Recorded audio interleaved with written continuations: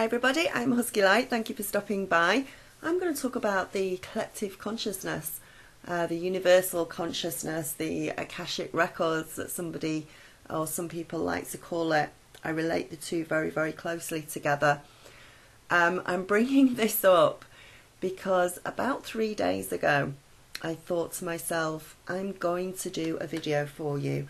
I'm going to show you a very powerful healing technique on getting rid of past memories that are bad, that are traumatic, that you need to bring up and release the pain from.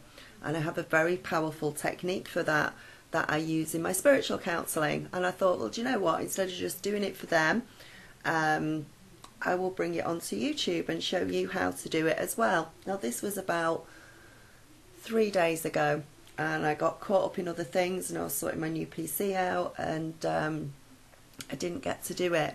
Yesterday morning I came to do it, and before I did it I just happened to be flicking through some YouTube videos, and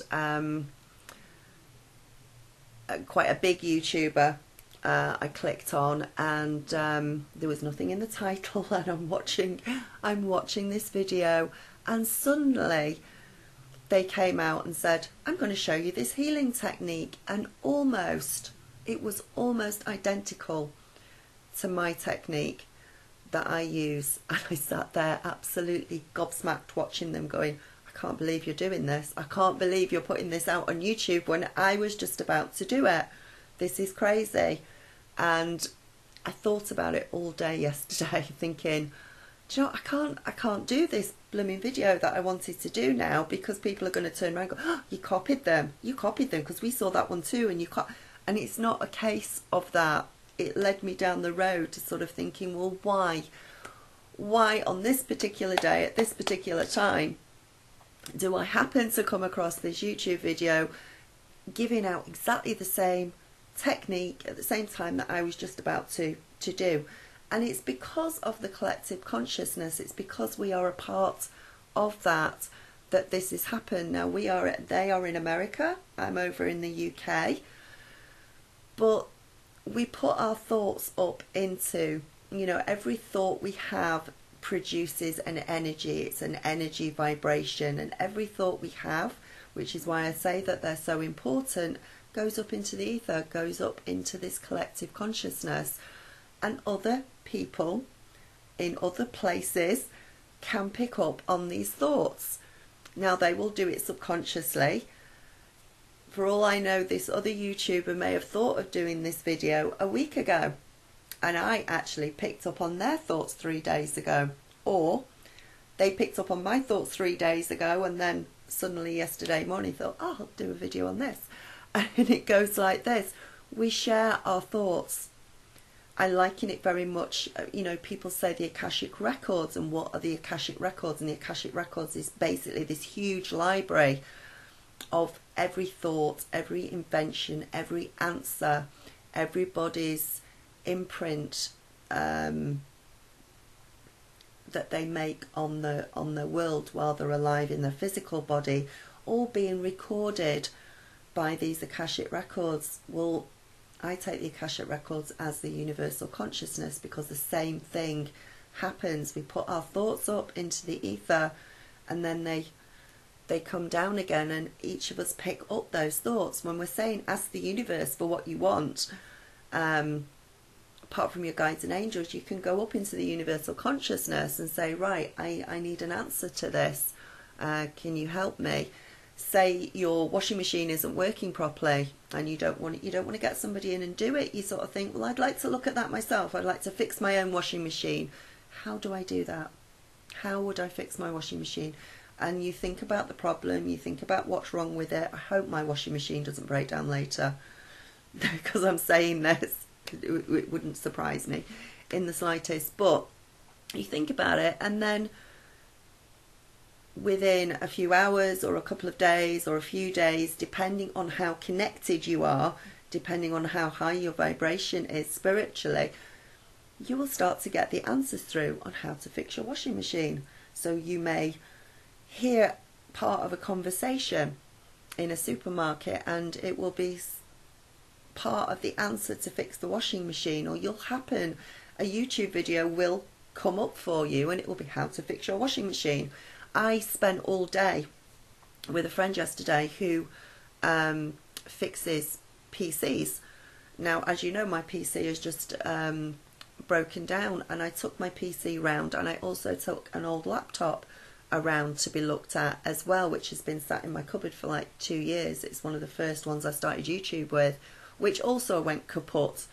I've gone through 3-4 computers now and laptops within the time I've been on YouTube, because they tend to break down around me. Whether that's my slider influence affecting electrical items, I don't know. Strongly suspect it probably is. But I took it down. I spent all day there yesterday after deciding, I thought, well, I can't do a video on my healing technique now, because somebody else has just brought it out and beaten me to it.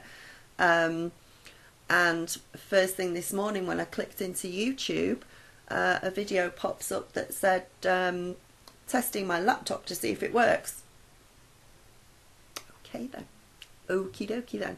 So all of your thoughts go up into the collective consciousness, and that information is there for you to be able to tap in and get that information and get those answers down from.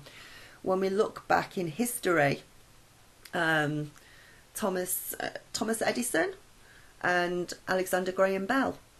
Alexander Graham Bell invented the telephone as we know it today, but Thomas Edison also had the same idea around the same time. They were in different parts of the country. I'm not sure if they were in separate countries, but they picked up on each other's thoughts, and it just happened to be Graham Bell that came forward with that idea and put it into creativity and bring it into reality first. So he was the one that was credited with inventing the telephone. But Thomas Edison had also done it at the same time, or around the same time. They'd had the same thoughts. He just didn't get his out first. So this is how the collective consciousness works. Now, I have decided that, watch out, because I'll do it today. I am going to do the healing technique because some of you won't have seen their video on the other YouTube channel.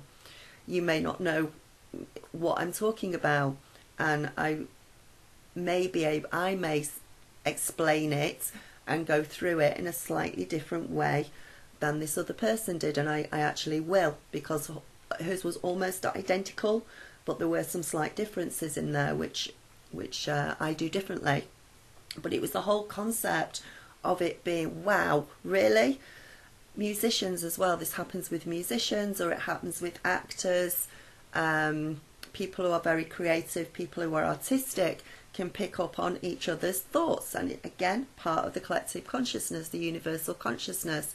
So maybe somebody is writing a song or creating a piece of music, and they're practicing it and they're focusing on it and they're thinking about it, and then they'll turn on the radio one day and somebody's already done it. It's already out there.